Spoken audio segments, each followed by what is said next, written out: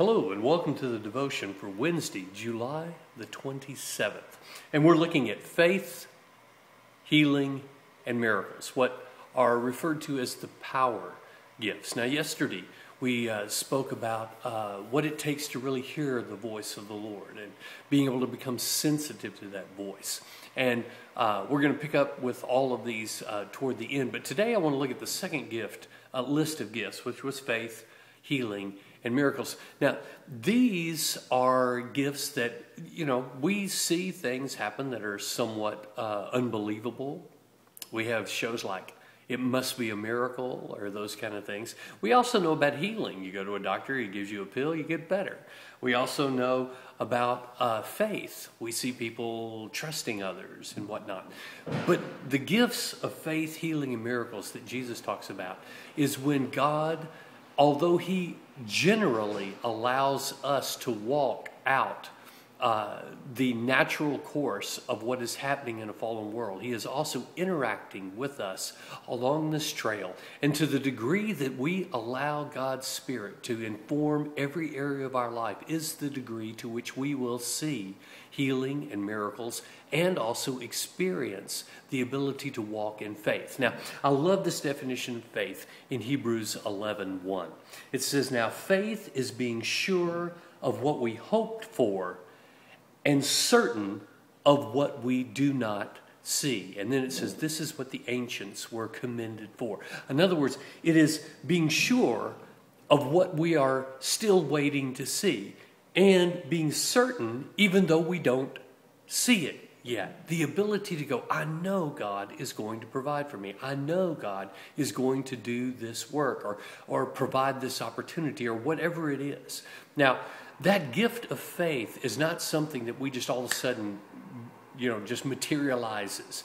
It is something that we grow in even as we grow in the ability to be sensitive to the Spirit of God. And one of the reasons that most people never really get to see God do incredible things in their life is because we give up if we get discouraged in one area. We don't realize this is a marathon, not a sprint. Many people will go, well, I asked God about this, or I trusted God in this one thing, and it didn't go very well, and so, I just, or we get like we talked about with the children of Israel, where we're in a situation to where we get out there, we get scared, and it's just so comfortable to run back to the familiar than it is to continue walking and going, I know God is going to provide for this. It is only when we consistently walk in faith, in trust, believing that God is going to meet our needs according to his glorious riches, which are in Christ Jesus. Begin believing that God will make all grace abound to those that follow him. That's when we begin to see these things happen. And it is most people, I believe, stop way, way, way too quickly before we get to see what God really will do in and through our life. In James 1:5, James pretty much sums it up. He said, if anyone lacks wisdom, he should ask God, who gives it generously without finding fault, and it will be given to him. But when he asks, he must believe and not doubt, because the one that doubts is like a wave of the sea, blown and tossed by the wind. That man should not think he will receive anything from the Lord. He is a double-minded man, unstable in all that he does.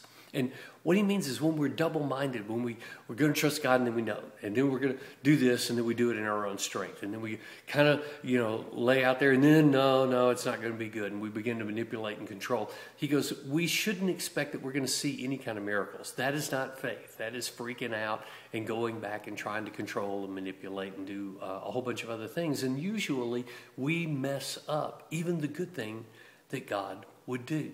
Or we see it going the wrong way and we get discouraged. Now, but as we look at the lives of people who really had faith, Abraham started off great. He trusted God. He left his homeland and he followed God in the way that God asked him to.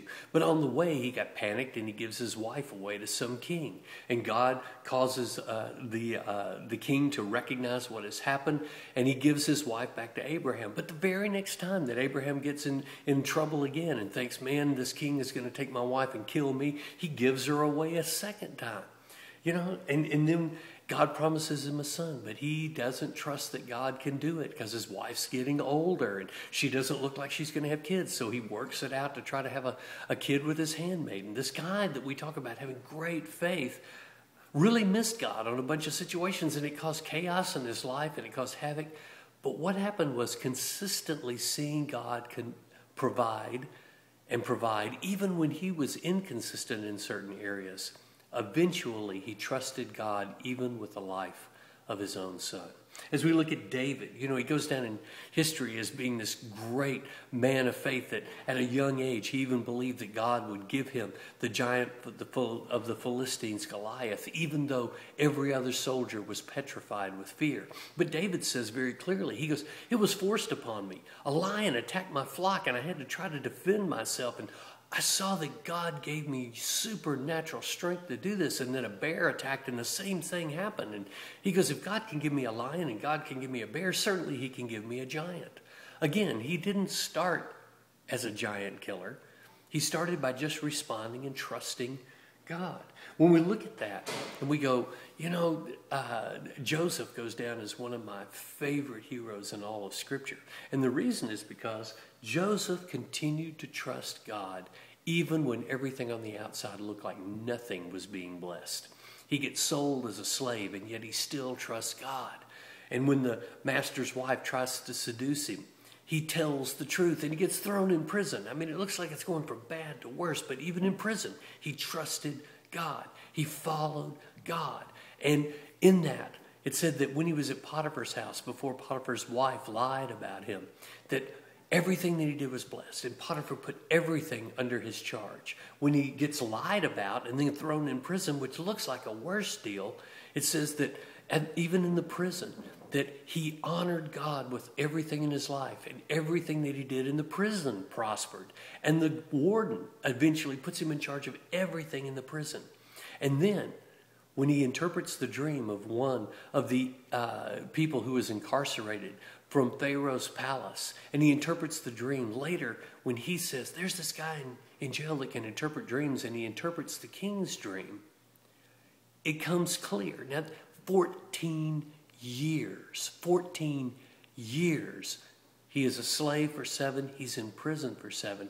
14 years later, the plan becomes obvious. God had trained him. He said he taught him to manage a household. He taught him to manage a prison.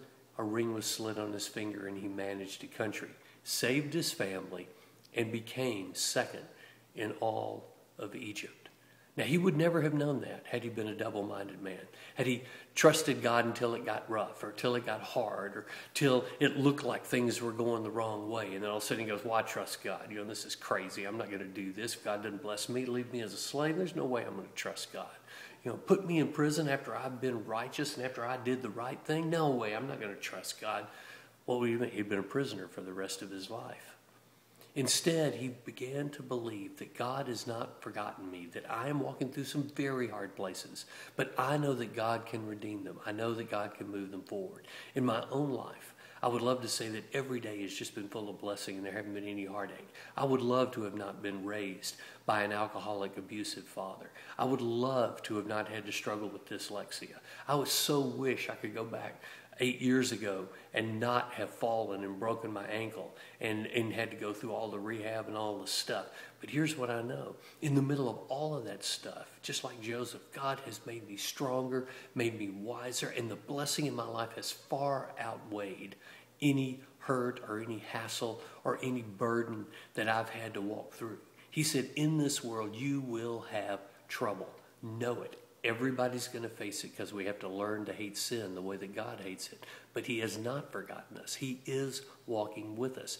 We have to learn to trust and walk and continue to go forward with what God has promised and what he has done. And we will see healing. We will see miracles.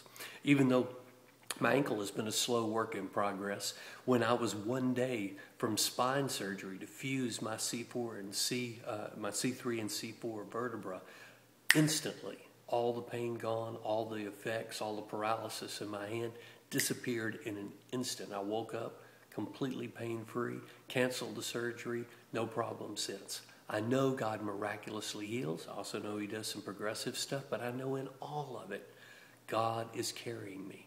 But we have to learn to do this. Abraham learned as he walked through his failures, he learned to trust God. David, as it was forced on him with a lion and a bear, trusted, and God did miracles.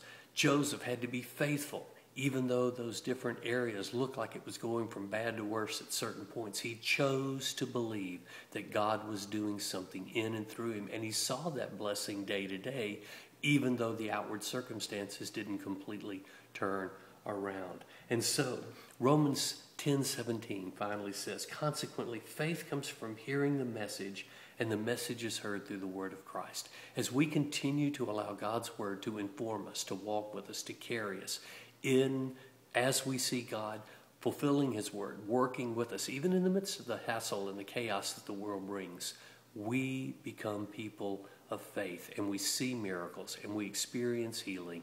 In the long run, we walk in the favor of God. Even though in the short run sometimes we experience the things that come from other people's decisions, we experience the hassles that come from being in a fallen world. I've walked this thing for a long time. I've trusted God. I can't say that every day has been wonderful, but I can tell you on the whole of the journey, God has been good. He has been faithful. And it just breaks my heart that so many people never walk it out near long enough to ever see what God could really do with their life. They give up too quick. They abandon and run back like the children of Israel wanted to do to Egypt, rather than traveling to the promised land that was always waiting for them. Let's pray. Father, Lord, I know that trusting you is difficult. Lord, there are hard things in the world, and it's so easy to cave in. But Lord, I know your Spirit is just brimming in every one of us that have made you the Lord, wanting to empower us to trust, to walk, to have that wisdom, to see healing, to see miracles, to allow that faith to carry us even through the hard places in life. Lord, I ask that you would help us to make a firm commitment that we will not quit, we will not give up, we will not let short-term discouragements keep us from long-term health and blessing. And that, Lord, with the faithfulness of a Joseph, with the learning of David in those attacks, with the learning that Abraham did, even in his failures, that you would still protect him and watch over him, that, Lord, we in the same way will begin to trust you for all things. And that, Lord, in that, we will find the power of the Holy Spirit that lives within us to see you do all things. And, Lord, we look for that in Jesus' name. Amen. Well, guys, you won't see it if you don't walk it out. So stay strong. Let's walk, and I'll see you tomorrow.